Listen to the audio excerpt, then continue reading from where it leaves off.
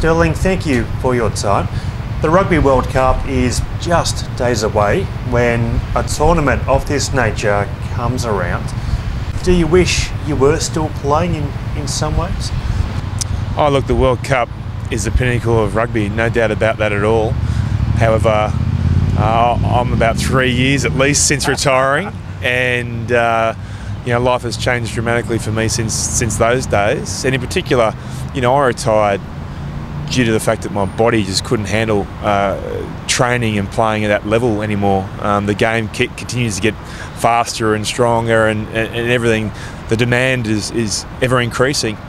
I had a long career, and I hung up the boots with no regrets. Yeah. So for me, I'm so excited because this is the first real World Cup from my perspective where I've been retired.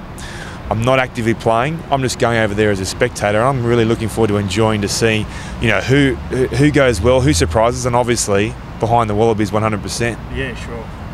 What about the build-up for the Wallabies? How have you viewed their preparation so far? Oh, look, I think notwithstanding the final game over in Auckland, and even taking that in consideration, the Wallabies' preparation into the World Cup has almost been ideal. So there's been, from my perspective, there's been an absolute improvement in set piece.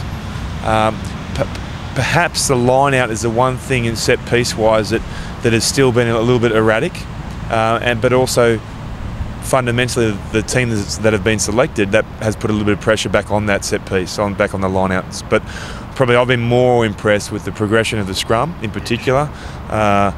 From my perspective, watching that first Bledisloe Cup match in Sydney and seeing the first scrum, which is so important in that, like, I never played there, but from my perspective, it always was a really important attribute to set the tone for the first scrum of the match. And that one, we dominated the All Blacks. We actually should have got I would have thought, a penalty from that scrum. We didn't, but the rest of the day was a really strong day for the forward pack in the scrum. And to me, that typifies how far the tight forwards in particular have come in the scrum. And looking at the Northern Hemisphere World Cup in UK, the scrum is the number one set piece you have to absolutely get right. And so from that perspective, a lot of development. I also think the attacking prowess of this team has always been strong. But probably more that I've been impressed with leading up to the World Cup campaign has been probably the backbone of the Wallabies underneath Cheika's reign has been working hard and physical intent. I think back to the days when I played, and that was one of the things I really tried to focus on, is the intent of the physical battle. But you look at all the test matches where the guys have played underneath Cheika, and every single performance there's been really strong physicality at the tackle, at the breakdown, and from my perspective that's fantastic leading to this World Cup campaign as well.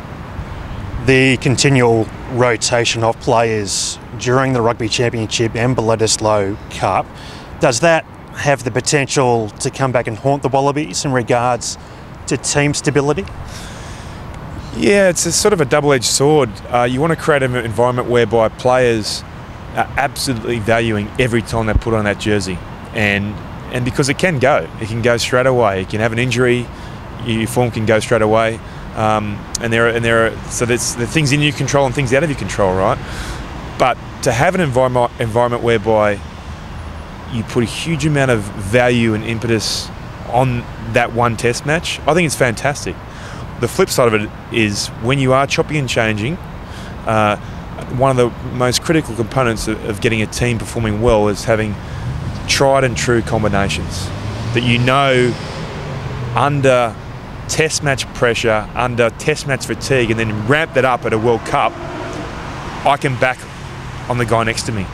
And that comes from playing together, comes from combinations. That's the one thing that probably they haven't had. But I'd argue the Czechs only had the guys for less than 12 months anyway. So were they going to get that cohesive unit, the combinations down pat anyway? Probably not. The speculation surrounding the halves combination still continues. How much of a concern is that in not having a set 9 and 10 heading into the opening game? Well, it's a bit of a concern. If you have a look at every team that's won the World Cup, usually it's been on the back of the half combinations at the best, if not close to the best in the world at the time. And rugby in general, so much hinges on your 9 and 10 combining well. Obviously the platform is laid by the forwards. 9 and 10 are the conduit to making sure that platform is exposed and leveraged as much as possible by the back line. So that is a bit of a concern. However, again, I think back to the World Cup campaigns that I was involved in. In 2003, we probably overachieved. In 2007, we underachieved. However, 2007, we had an injury to Stephen Larkham, our #1 ball player, in I think the first match or after the first match. It was very start of the tournament. And we had really no plan B. It put a massive spanner in our works as far as what we're going to do next as a team. And we identified it probably at least 12 months prior that we did hinge a lot on the ball playing attributes of Stephen Larkham, and we tried to bring in other guys, but the reality was so much of our game and our plan, everything we did was revolved around this guy who was a freak, right? And you thought other guys could just do the same, yet it doesn't always work that way. The flip side of it is I look at this Wallabies team, and there's 3 ball players who can play at 10, who can execute Michael Cheika's game plan absolutely seamlessly. Now that is a really strong thing. That's a fantastic thing to have. You look at 2011 World Cup campaign, New Zealand won it with their 4-string fly half.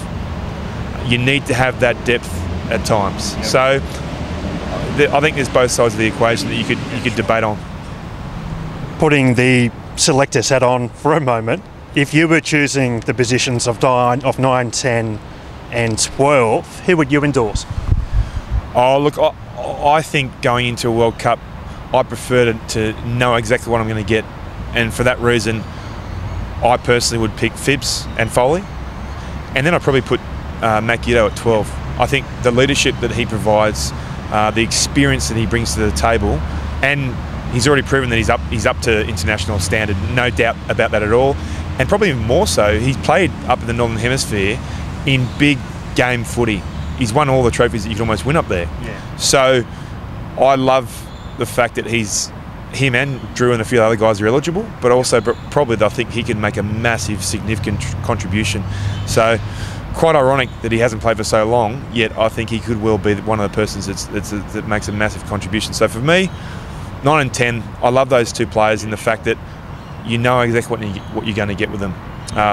Phibbsy is the heart and soul. He puts that into every single performance. And Bernard Foley, as a ball player and also a match reader, a team caller, I think he's very good at executing the game plan. And the great thing about those 2 is you have other guys who you know can come on and provide X factor and provide a little bit different skill sets to probably finish off the game. Now, will that happen? I'm not sure. I mean, even Matt Tamura, I think, may well be a dark horse to get that 10 spot, even though he hasn't played much this year. You've been fortunate to play in a World Cup final, albeit on the other end of the scoreline. What does it take to reach the final stage of the tournament? Well, I think first and foremost you've got to build through the pool stages to build up the quality of your play, the confidence in the team, and just your systems and processes, and dealing with what becomes an absolute pressure cooker for the whole entire group. And when you're in that environment, you need to have that absolute resilience and confidence in the guys around you, in the game plan, in the coaches, the coaching structure, everything you're doing. You want to have absolute 100% confidence in everything. And to do that, you've got to build nicely through those pool matches. And I look back to 2003, I felt like we did that. We played Scotland in the quarterfinal. It was a so-so game, and then bang, we were ready to go by the semi. And unfortunately, the final arguably was just a little bit past us. We probably dumped a lot of fuel on that semi-final. We really put a huge amount into that game, and to repeat that effort in the final, it was mind you, it was double overtime. So it was a pretty damn good effort. Whereas 07, totally different. Basically, we had a number of injuries in the pool rounds. We sort of only really had one tough game, that was against Wales. And through injury and also bringing in the other guys in the team, we actually lost momentum. Never really had momentum taking into that quarterfinal. And then obviously our set piece was way off turn. Just finally, Stirling, who do you think the teams will be playing in the final? It's a really difficult one. I mean, seriously, there's about 5 to 6 teams that I think can genuinely go to the final.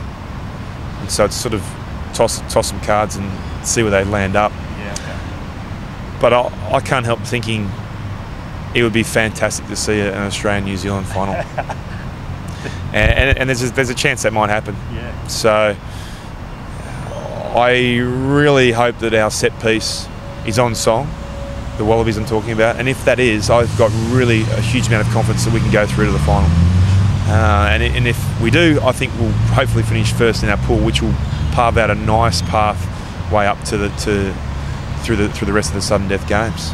And if that's the case, you never know, it could be an Australian-New Zealand final. But I mean, you look at the teams out there. You got Ireland, you got France, and South Africa. No one's spoken about South Africa. You know, they've won it many times. They've got a really seasoned squad. They'll know exactly what it takes to win this World Cup as well. And flying under the radar will probably suit them as well. So that's the beauty of the World Cup, right? There's always upsets. There's always one team that surprises everyone. Yep. I'm hoping that team is the Wallabies. Well, Stirling, enjoy your couple of weeks over watching the rugby, and thanks very much for your insights. Cheers, no worries.